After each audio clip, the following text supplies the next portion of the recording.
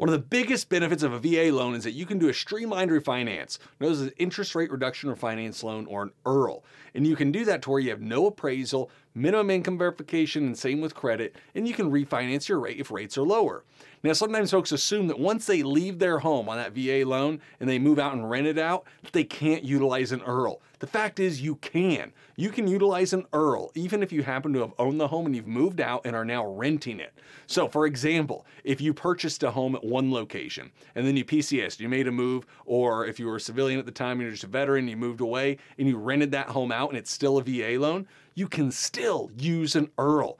Unlike on conventional loans or other loan types where your refinances are limited, especially if they're investment properties and you have to go back through appraisal and all that kind of stuff, if you own the home as your primary residence once and bought it with a VA loan and it's still a VA loan, even though you've moved out and maybe rented that home out, like especially for the military families when you got orders and moved away, you can still do a VA IRRL on that property.